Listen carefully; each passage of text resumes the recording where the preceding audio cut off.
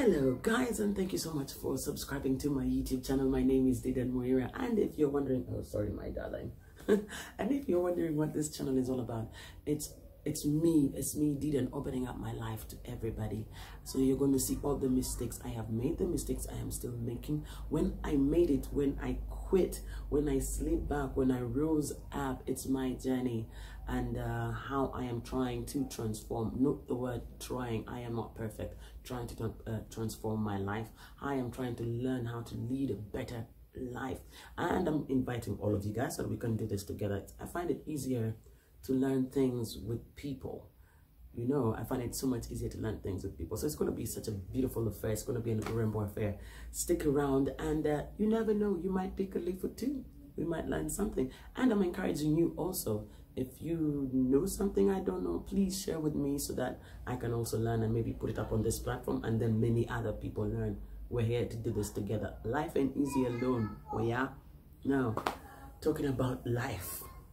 I don't know how many of you guys have ever seen something or somebody else's life and then you're like, my God, I just want to be them. I remember I wanted to be Beyonce. I remember I wanted to be Alicia Keys, even in university. I actually thought I looked like Alicia Keys. I even had the cornrows to go with it. Hello. I just couldn't play the guitar or the piano, or I couldn't sing to save my life. I mean, yeah, I know my voice. You might think I'm talented. No, but before I move on any further, this is A or B. Let me digress. I apologize for the background noise. I have tried, but it's lockdown. Kids at home. You can't tell a 5-year-old or 4-year-old to keep quiet, can you? No. So I'm going to go through as they keep on playing outside. So apologies for that.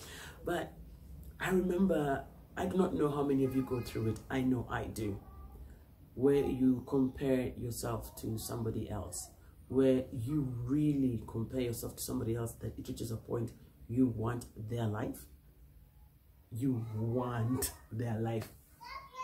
Growing up, oh my God, we're going on this school trip. This was in Kenya. We're going on this school trip. We're going to I think it was Nakuru National Park. Oh yeah, hey, you know I always got juice for you, baby. You know I always got juice. And I was rolling with some really cool kids. I mean, I had to be cool also. So, lived in a place called Westlands. And one of my friends who lives, they were very well off, one of my friends asked me, so, yo, D, yo, girl, where do you stay? Show us where you stay, because you say you stay along this route. And I'm like, yes, yeah, okay. Now, in my head, I'm thinking, hey, I have been to her house. Let me describe their house first. Driving. First of all, it's in a green, there were trees, leafy suburb. What they literally call a leafy suburb. All right, leafy suburb.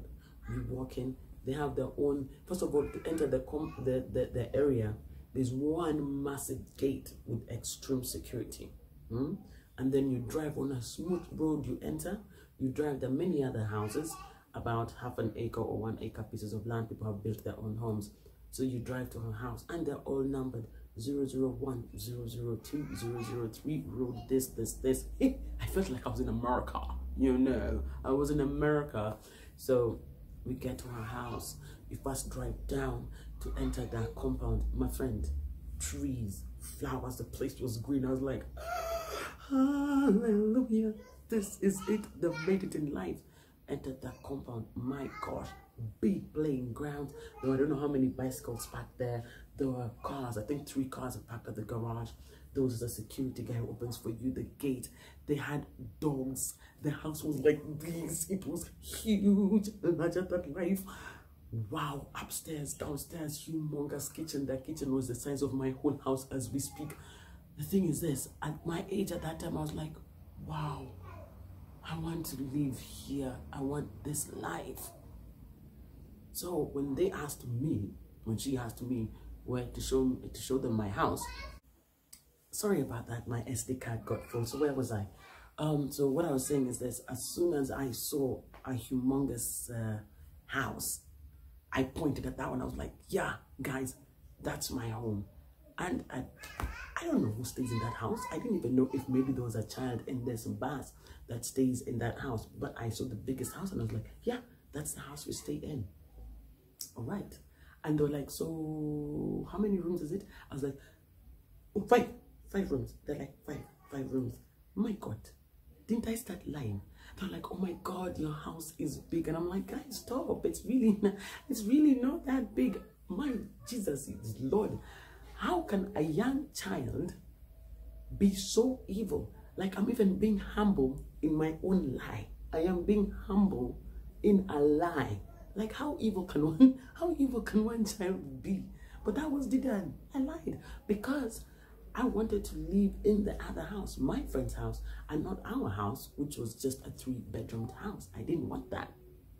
Well, guys, needless to say, of course, the evil child was busted, and my friend's parents found out that no, I did not stay in that humongous so-called 5-bedroom house. We actually stayed somewhere else. We stayed in a company house, which was 3 bedrooms. Now, as a child, no, as a grown-up, now I'm like 3 bedroom. Like right now, where I am, if I had a 3-bedroom house, my God. In fact, that 3-bedroom house we had when I was a child, wow, I think my whole house, could be maybe the master bedroom, maybe. Then as a child, to me, I wanted my friend's life.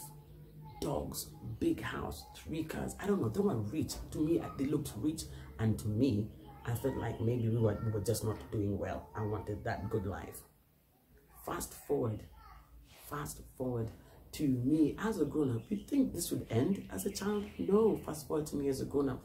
I'm dying to be on radio. I am dying to be on radio, and I'm seeing so many people that I know on radio. I got to meet a friend of mine called Mackenzie. By the way, he has a new YouTube channel. Subscribe. It is at Keller Central. Yeah, it's Keller Central. Please subscribe. Now, I met Mackenzie and I wanted his life. I wanted his life so bad. Forgive the birds. But I wanted his life so bad, you guys. I lost sight of my own self. That I started looking at Mackenzie and I'm like, hey, why can't I be like Mackenzie? He's on radio. He's on TV. Next thing I know, to make the situation worse, I opened the paper one day in my whole anger. I opened the paper one time and there's a story of how he's going to South Africa to do some work with Channel O. I said, Jesus, your Lord, what is going on? Do you know, I wanted his life so bad that I used to drink. Like, I used to drink to numb the pain that I'm feeling because I want his life and I'm not getting his life. You know, I started drinking so much that Mackenzie would bump into me months later. 1 minute, I am on crutches because I sprained my goddamn leg. I fell coming down the steps. Next minute, he finds me in Cayenne, drinking again, like this, with a sling on my arm. I'm like, yes. And I'm looking at Mackenzie, and I'm like, look at him, wondering what happened to my arm. Oh my God, I hated him. I disliked Mackenzie because he was living my life. Next minute, he sees me. I had half a tooth. You people, I joined, by the way, I joined Radio City with half a tooth. I used to say, what's up? Because even laughing was hard. Because when the wind touches the tooth, what? It was painful. I think God was showing me, God was punishing me for wanting somebody else's life. But I wanted Mackenzie's life so much that I detested him. I disliked him. So that means I lost focus on my path and how to get onto radio. Years later, we start working together, or the months later, we start working together. I get my breakthrough, we start working together. And he gives me his journey on how he got on radio. I was like, hey, forget it. I'm all right. I am all right where I am. I wish I had known the struggle that he went through, the hassle that he went through to get onto radio.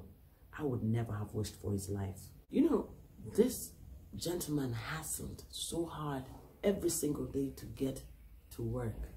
This gentleman hassled so hard, sometimes even with no pay, sometimes even with no food, to become the Mackenzie that we see right now. And once I found this out, I felt so bad that I disliked him at some point for no good reason, just because I could not live his life. I could not be him, not knowing the journey that he has gone through. So you see, when we focus on other people's lives, when we focus on wanting what they have, instead of focusing on our journey, we become demons to ourselves. We hate ourselves. We start disliking other people for no good reason. They've done nothing to us. And the worst thing is this: the more we dislike them, the better they become. You know, the more they move on in life, they become bigger and better people. So we need to stop that. We need to learn how to focus on our journey. I had to learn that the hard way. Focus on my own journey, because I am wasting so much time seeing the achievements my workmates are getting and I am not. Seeing the things my workmates are buying and I am not. I am wasting so much time instead of using that time to focus on me. You can compare yourself with people. There's a good way of comparing yourself, then there's a bad way. I was focusing on the negative side of comparison. I ended up wasting so much of my time. And remember, when you compare yourself to others, the negative side of it, if I may give you that, the bad side of comparing yourself, when you focus so much on other people, you lose sight of yourself. I lost sight of myself. I was a nuisance. I lost sight of myself. That it's even, I can't, there's some stories, man. There's some stories even giving you people, ace. I even feel embarrassed and stupid now.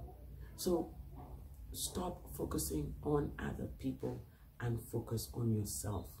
You can compare yourself to others and say, yes, I look at Mackenzie.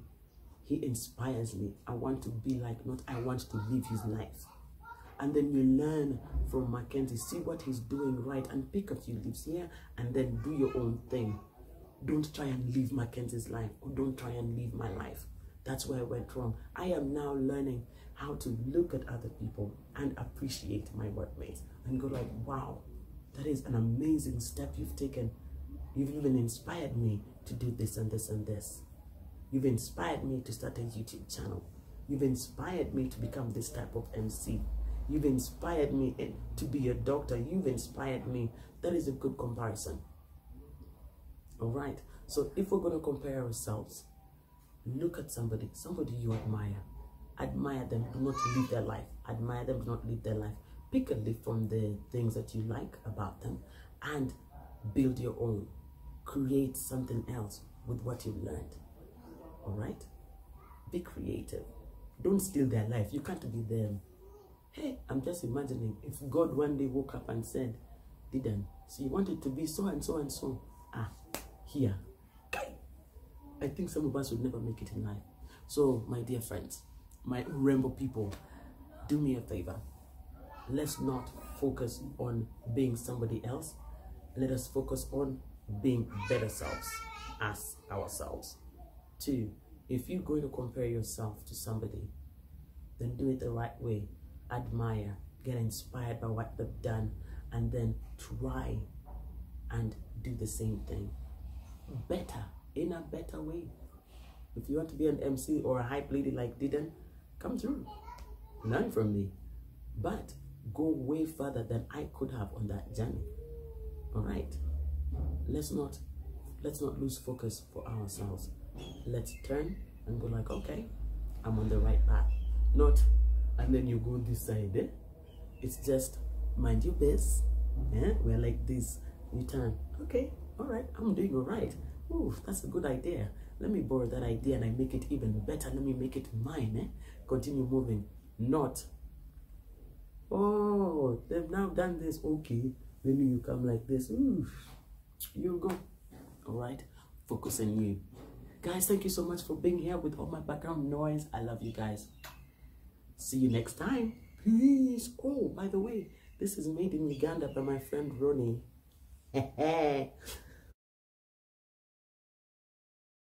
Back to my YouTube channel. My name is Didan Moira and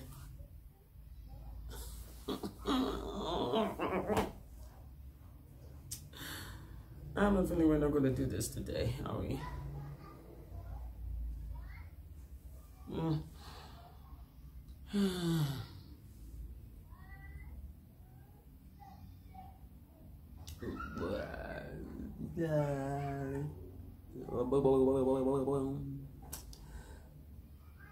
I'm even hungry. Ugh. Oh my God. Really, child?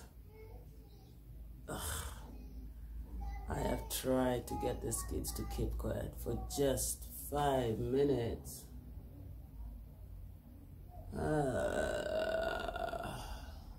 All right. Let's start this for the uptenth time.